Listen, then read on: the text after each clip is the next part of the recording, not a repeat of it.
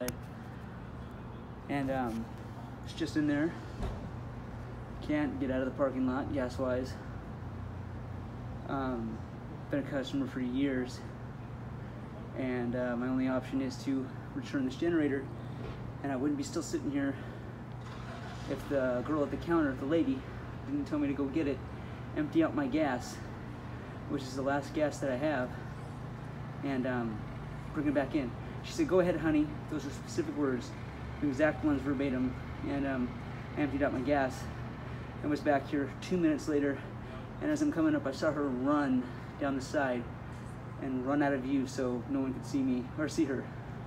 And I'm still here right now because she told me to go do that.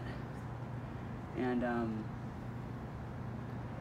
yeah, it's not very customer service like, I guess I should say, you know, day before Christmas Eve.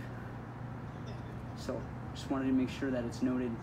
It's about 6, now it's 6:10 on a Sunday. I was in there, tried to return my cameras. I guess, you know, you guys couldn't take them, that's fine. I told them, you know, I can't even get out of the parking lot and I need to return my generator then, so I can at least have food on Christmas. And here we are. And I'm gonna wait here until I get an answer, and I'll be buying a Honda after this. You know, if I ever make it back out of this hole, I'll definitely go with a Honda. I love the generator, by the way, but not the customer service that comes with it. It's kind of fucked up.